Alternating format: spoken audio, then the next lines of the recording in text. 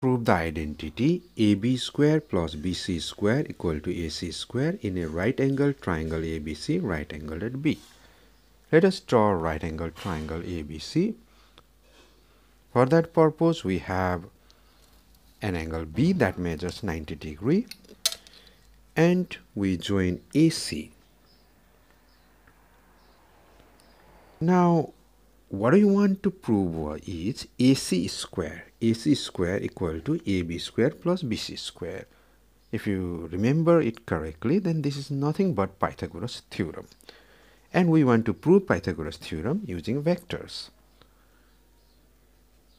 Let's keep the direction. Let's start from the point A and move to B and then B to C. That is same as moving from A to C. Once again, if we start from point A and move from A to B, we have a vector AB. Start from point A, move from A to B, then we have a vector AB. That plus, again we are starting from A, moving to B, and then we are moving from B to C. That is same as starting from A and moving to C. AB plus BC equal to AC. Why is it so? We start from A, moving up to B and then to C. That is same as moving from A to C. This is nothing but triangle law. Let's write triangle law once again. We start from A, move up to B, then move from B to C. That is same as moving from A to C. Let's multiply both. We write this equation 1 and this is equation 2. Let's take dot product of equation 1 and 2. Then we will have AB plus BC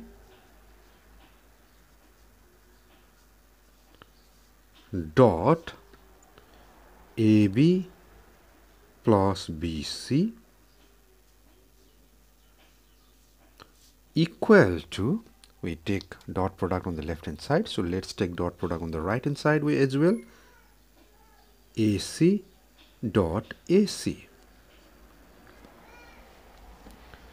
Now we know the property of dot product that A dot A dot A by definition is magnitude of A into cos of 0 degree, because angle between A and A is 0 degree. So this is A square. So right hand side can simply be written as AC square. Since A dot A equal to A square, AC dot AC equal to AC square.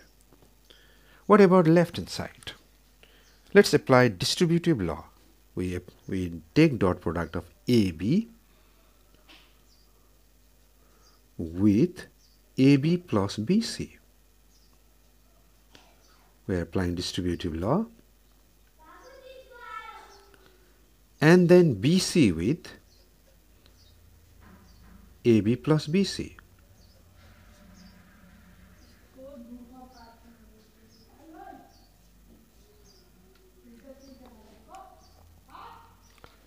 Again we apply distributive law.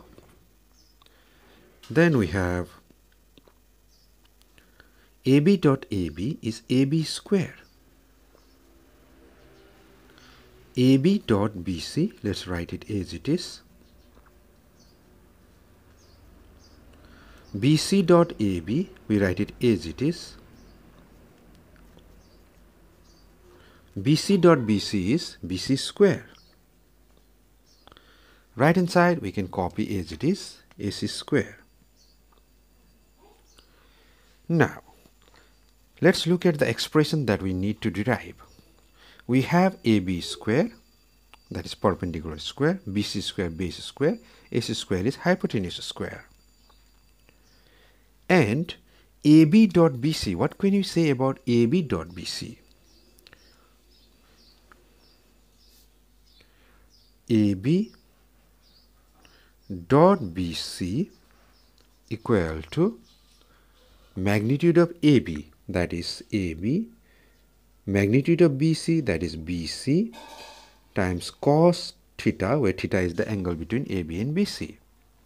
If we look at the figure, then we have AB and BC are perpendicular to each other. So angle between AB and BC is 90 degree. So we have cos 90 degree. And cos 90 degree is 0. So AB dot BC is 0. So this quantity is 0. What about BC dot AB? Again, angle is 90 degrees, so this is 0.